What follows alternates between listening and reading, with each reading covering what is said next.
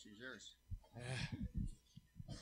Well, like he said, my name is Lawson. It took a while for me to get up here, even though we go down to the prison ministry. I've spoken in front of a few, but I pretty much know a lot of you because I've been here, I think, October was City Fest in 2019, and Gordon Figueroa is the one who invited me here. That Acts 17:26, where it says he appoints the powers and authorities and even predetermines our boundaries of habitat. Well, that's what I felt when I stepped here on this place the first time. I guess the best place to start would be back when I was born. I was born in El Dorado, Arkansas. My dad was Air Force. We was up and down the east and west coast. He had two. I was three. I had a sister that was two and another sister that was one. And we were in Los Angeles. And my dad, a full-fledged alcoholic in the Air Force, drag racing, bumped another guy. And the guy got killed in an accident, and he got charged with vehicular manslaughter. He had to go do 2 years in L.A. County lockup. My mom, I remember the train ride from California back to Arkansas. She got strung out on heroin. So CPS come and got us, what they call CBS nowadays. But we was in foster homes for 2 years until my dad got out. He got out and got a babysitter to watch us when we were growing up, and he ended up marrying her and having 3 more kids with them. And we never really had a stable home. And my dad, like I said, was a full-blown alcoholic. My mother, a heroin addict. So we moved around a lot. I remember between the first and second, third grade, probably 8 to 10 different homes. And then from the third grade till, say, the 8th grade, we stayed in 3 different homes, but they were all right in the same area. And I learned about Jesus back then, and me and my 2 sisters would get in front of the church and sing, believe it or not. And had a little bit of taste of it, said the prayer. No, this was back when I didn't care what I sang. We just sang. But my story is pretty much, I think I had to go through all the hard stuff to appreciate the good stuff. And I started drinking at the age of 15, smoking weed. Got a lot of trouble going on because I was in trouble with the law. I was in the 6th grade and on probation. I started out early. At the age of 16, I tried to commit suicide. I didn't tell anybody. I just took a whole bunch of, my dad had high blood pressure, and I took all of his pills. I woke up 3 days later from a coma. And I think back now, you know, my son, my daughters, my grandchildren, none of them would have been here had I succeeded. So I think about all the times I've done craziness and how I made it through car wrecks. One of my main wrecks, I hit the back of a car that was sitting still. She was texting. I'm on my motorcycle, PTX 1300, smacked the back of it at 45 miles an hour. I got up. Of course, I was high. Ended up I went to prison. I skipped the married part. I got divorced after 11 years of marriage, had 3 kids, who one of them's in prison right now, but I ended up getting 11 DWIs. I've been to prison 3 times due to the lifestyle that comes with drug addiction, meth addict, smoking weed. You know the lifestyle. I mean, you just don't care about nobody. You don't even care about yourself. You just care about your next high. And that's all you care about. There's no love in you. And, well, on my last prison run,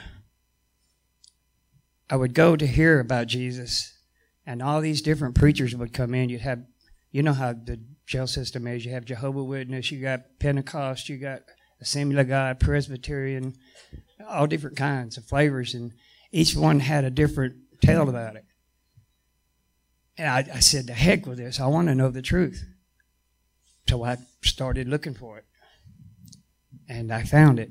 I read Matthew, Mark, Luke, and John, Acts, in Romans all the way up to chapter 7 where Paul starts talking about that what I want to do, I don't do. And I related to that. But a lot of the guys were saying, that's how you live as a Christian, but you just pray every day for forgiveness. And I'm like, well, what's the difference then? You know, if you're going to be doing that. But I got to that point, and I got hung up on reading. I couldn't read no more. It just bothered me. How can I ever get away from that, oh, wretched man that I am? Who will save me from this body of death? That's verse 24. And then 25 says, I thank God through Christ Jesus. But I didn't know that part. And I only read it with the natural eyes. I found out there's a spiritual eyes to read the Bible with and a natural eyes to read the Bible with. And until I got the Spirit, I couldn't really understand it. I made heads and tails with the connections of stuff. But when I was praying about that, Romans 7:24, I thought, what do I do? I had gone to breakfast that morning, came back, kicked back in my rack. It's hard to believe it, but I went through a spiritual experience. I was caught up, and as I was rising, I could see demons and devils in windows and doors. And I remember as I'm watching their eyes fade, I'm starting to turn, and I said inside my heart, I'm so glad I believed. And I kept rising and rising, and I went through this darkness. And then I seen that light up above and got to the light. It touched me, and I sparkled back down to earth, or in prison. I was mad because I thought it was the end. I know it's hard to believe, but I went through that. But I told him at that time, Lord, because you get what they call jailhouse religion. They say anybody can get in jail and quit doing drugs, and you know you're going to quit doing this, you're going to quit doing that, but the test is when you get out. Well, sometimes you be careful what you pray for, because I told the Lord, I don't want to quit in here. And I got out on parole. My last unit was in Arkansas, and it was a warrior unit. Lifers there, they didn't care about people like me who had short time. You were their enemy. In fact, they want you to screw up so they can beat you down. They killed one female guard right before I got out over a pair of Nike tennis shoes. I got out, and I was out 6 or 7 months on parole, and I had a hot pee test. And somehow or another, they didn't revoke my parole. Okay, then I got a DWI while on parole, but it was a misdemeanor because it was in Arkansas, and they didn't revoke me. But I had to go through these classes. And while I was in there, my dad died, and I didn't know it. People from church, I had been trying, people were praying for me, they were trying to help me, but if you're a drug addict, you always got that out. You don't want the help, you want the money. So you can go buy drugs as soon as they leave. My dad died right in the middle of the rehab, and needless to say, it blew my rehab. And the reason it blew me up so bad was because I had stolen from him 12 years earlier because I was smoking crack. And crack will make you do things that you wouldn't believe. I stole from my dad, and he disowned me. And he died before I ever got to say I'm sorry. In fact, I was in rehab. The very week that I found out he died, I was supposed to call him and make amends, because that's part of the program. You got to call people you screwed over and make amends with them. Well, that didn't last. I got out, and I went through 7 years of deep down drug addiction. I mean, 0.5 gram to a gram every day. I don't have any veins in my arms. 11 DWIs, like I said. And I tried to, the times I did try to be a Christian, I was trying to do it on my own strength. I didn't know I had to be reborn. I didn't know that who I was could never be somebody holy enough to come before a holy God. I mean, I've learned a lot, and I spent a lot of time in the Word. And while I was locked up that last time, I read 8 hours a day for 1.5 years, every day, and I studied. I probably read the New Testament 50, 60 times, the Old Testament 6 or 7, and I had an understanding, but I didn't have the understanding. And there's a difference I have found out. Well, June 6, 2019, I had a hernia that turned into 2 hernias that eventually turned into 3 hernias. I had double hernias on both sides of my groin and one umbilical. And 4 years, 7 months, and 4 days ago. And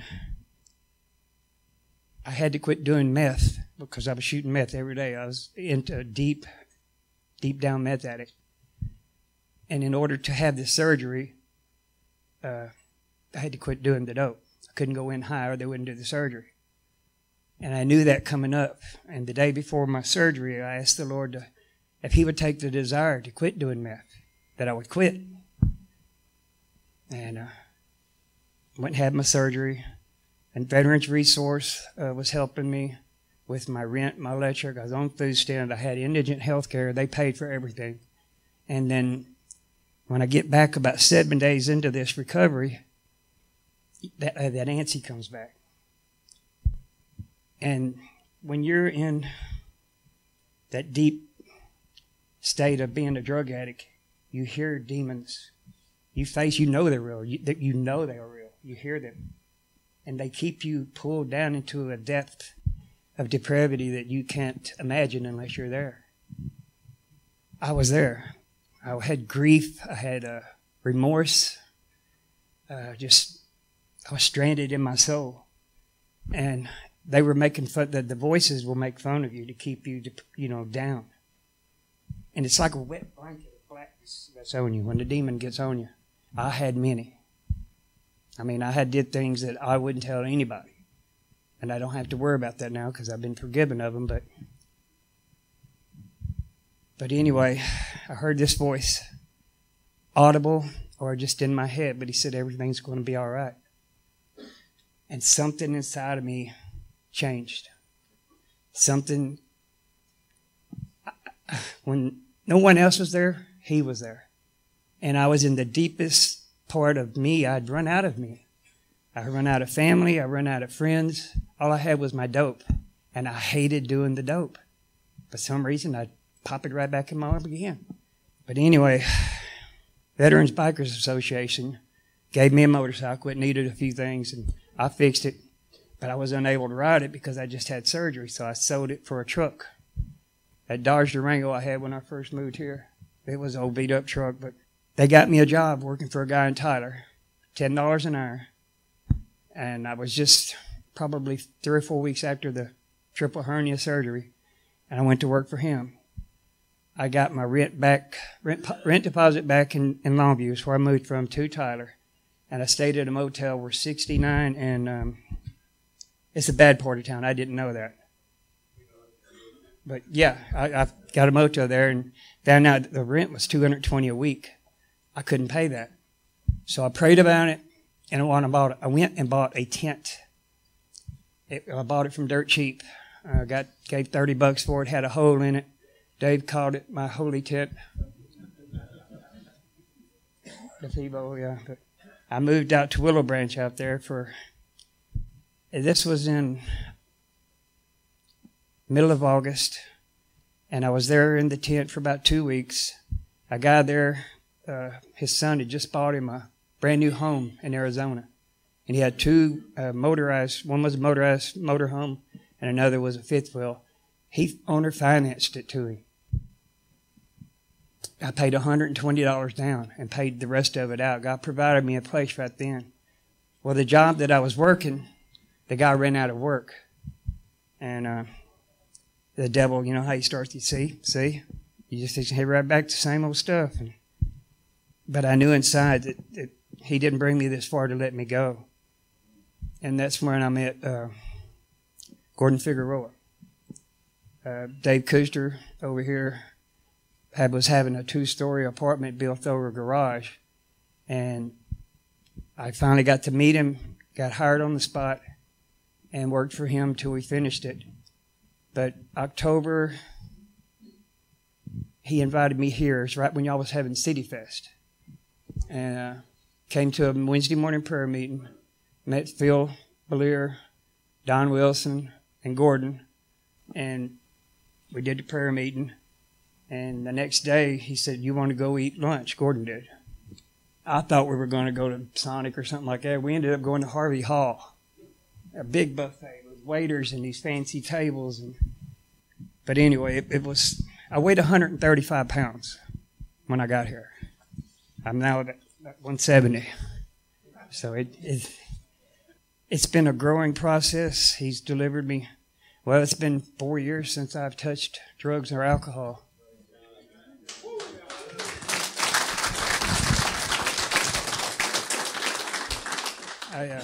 I was coming here. I had quit doing. I didn't know it was going to end up this far. All I wanted to do was quit meth. I quit meth. Everything's going to be fine, but it didn't work out that way. I didn't know all of this was going to happen. I'm coming to church. I'm sitting there, and Brother Hickey's preaching about no Lone Rangers in Christian. And then right after that, the Lord told me, well, you got to quit drinking. I quit drinking. What is so weird is that was in October or November, and this is before COVID even hit. A month and a half after I quit drinking alcohol, I slid, and I got drunk one night. I found an excuse to drink. I woke up the next morning with COVID. I didn't know it was COVID then because this was before 2020. For 2 weeks there, I was sick. I couldn't keep nothing down. I didn't know it was COVID. I said, okay. That's the worst feeling. I mean, that was the sickest sick I'd ever been. Before that, the reason he told me to quit drinking was I went back to Longview to a prostitute. Actually, she was free. Well, no, she was a prostitute. And got drunk, drove down there drunk, had sex with her, come back drunk, and come to church Sunday. I would actually leave church and stop at the store over on the other side of the interstate and buy a 6-pack or a 12-pack. I'm good to go. He got no more sex, no more alcohol. Okay, so we've quit meth, we've quit alcohol, we've quit sex. Cussing, all that stuff starts leaving you. And I'm not realizing what all was going on. Y'all aren't paying no attention. We're just doing it one step at a time. And then weed. I had just bought a ½ ounce. I'm in church, and he says, you got to quit smoking weed. And you hear his voice. You know what his voice is once you get led out of the darkness into the light with that voice right there. You know you can trust it. I worked for David Kuster long enough, and then started my own business. Faith Works by Design was the name that he gave me because that's how it works. Faith Works, and I changed everything. All of my numbers in my phone got deleted. I've got a full phone number now of y'all. One thing leads to another. I quit working for Dave. I got 2 people working for me. I built this deck out here at the Edge building. I painted the red and yellow signs, all of them. I painted the purple wall. I redid the Edge building, 2 or 3 years ago. 2. And I probably done work for almost every elder here. Almost. But they've kept me busy. They've brought me in and encouraged me. And at the beginning, in 2022, I grossed about $85,000. That was a good year for someone who moved here in a tent. But I didn't. I'm like, yeah. 2023 hit. This stuff starts coming loose on me, all this mesh they put in me. All of last year, I had like 5 procedures, the mesh taken out. They took the mesh out, they tore nerves. My last surgery was 3.5 weeks ago. But he provided insurance for me to pay for all of that because I started paying for it out of my pocket. You hit a $12,000 CAT scan. This was December the 14th of 2022. I was asking the Lord, how am I going to pay for all this? December 15th is the cutoff line for this Obamacare. Well, when I prayed about it, the Lord said, well, make a video of it, of faith, that I'm going to do this for you. Okay. And I did. I made a video on the 14th. The very next day, I get this paper from the IRS. I've done paid my taxes. I'm like, wait a minute. And it says, we noticed you didn't have health insurance. I had health insurance before that day was over with. I made it to the January cutoff deadline. It's been a trying year, but I've got to spend. I had to sell my John Deere tractor. I had a convertible Lexus. I had the trailer that pulled all that, and I spent every penny I had in my savings about halfway through last year. And I had a brother who's been coming back. Some brothers have come by and helped me out, and one brother that's loaned me a little bit against my settlement because I started a lawsuit on this stuff 3 years ago. It's going to pay off in the end, but I wouldn't wish this on my worst enemy. But they rebuilt my stomach walls, and the mesh is gone. I don't have any more of that crap in me. But it's been this past year, it's been a lot of downtime, with no one around to talk to, because at first it kind of hit me hard when I had to let my John Deere tractor go, because God's built you up. But then I realized He gave me all of that in 2022 to pull me through 2023. I still have everything I need to go back in the business. Once I get, it's going to be another week and a half before I get back to work. But everything that I need, He's provided. I had a roof, food. I've not missed any meals. I got 2 pigs, 2 cats, 2 dogs, and I had to take care of them. And that keeps me busy. I've come to realize that He's real. I mean, once you realize that He's real and that you have His Holy Spirit in you, you start wanting to know all of the basics of it. So you start digging in deeper, and you start seeing that when the Son sets free is free indeed. I now know what that means. I'm not held down by a bunch of demons telling me a bunch of lies about something that once I realized who I was in Christ, and that Christ's work on the cross completes me whenever He comes in. It's done with. I don't struggle with those voices anymore, because the one I listen to is the one I keep my eyes focused on now. It's a big difference.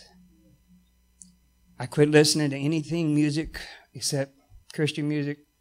I don't watch any kind of craziness on TV. I don't let my eye see things that offend my eye. Rather than plucking my eye out, I just pluck the TV out, But once you receive the Holy Spirit, you're able to, with what love God gave us when He gave us Jesus, is the love that I receive, and we all receive. And that's the love that enables me to love others. Because before I had Him, I couldn't love anybody. I didn't even love myself. How can I love my neighbor as I love myself if I don't love myself? So, let's see. My redemption, my justification, my adoption, my sanctification is in Christ. This born-again rebirth into the righteousness of Christ is a miracle gift of grace given to me, and it comes from the Father above through the work of Christ on the cross and the miracle gift of the indwelling Holy Spirit. All have sinned and fall short of the glory of God. The reason that I needed this supernatural work to make me holy before God is because I was unholy. Paul in 7:24 Romans, O wretched man that I am, who will deliver me from this body of death? How was I, an unholy person, ever going to make myself holy? How could I ever begin to express holiness? And how was I, unholy and guilty, from whom every inclination was toward sin all the time, all of a sudden find it in myself to even desire holiness, let alone move toward holiness, and then to come before a most holy God? Paul's answer to my spiritual dilemma, O wretched man that I am, who would save me from this body of death, is in the verse right after his question. I thank God through and in Christ Jesus our Lord. This miracle of holiness, the miracle of being born again, has to be alien. It has to come from outside of me. I had to be redeemed.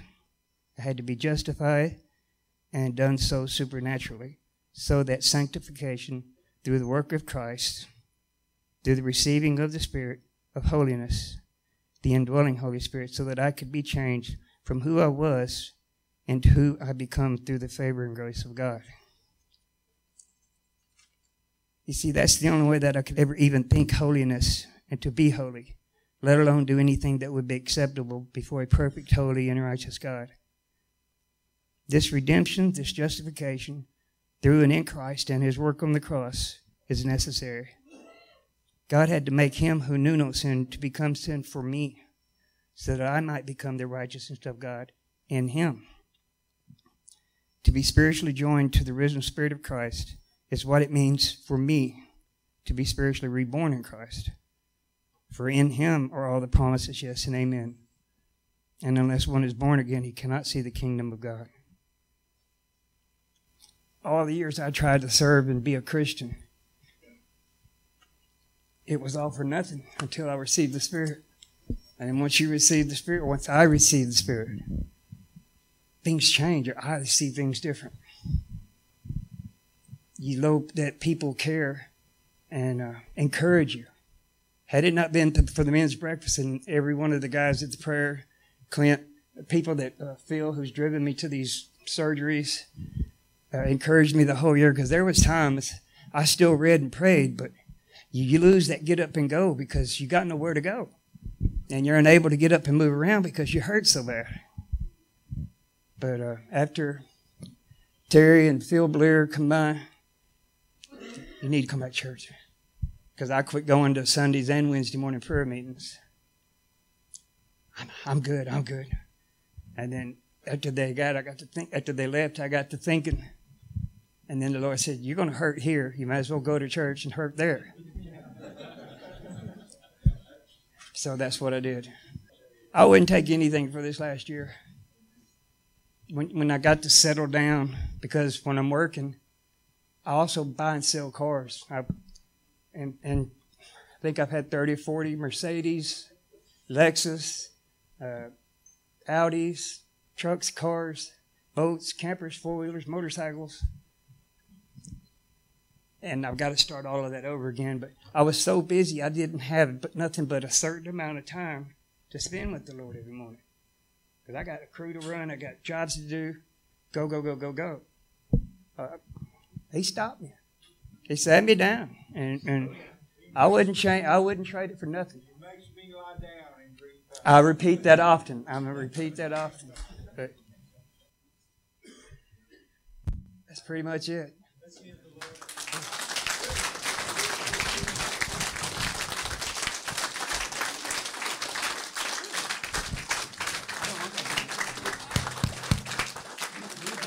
Getting nervous. You know, I was sitting over here, Lee, and thinking, okay, how do we end this? And I just said, Lord, what do you want Lee to know? And here's what he laid on my heart. He says, I'm proud of you, Lee. You're my son, and I love you. And we love you too. Thank you. Thank you.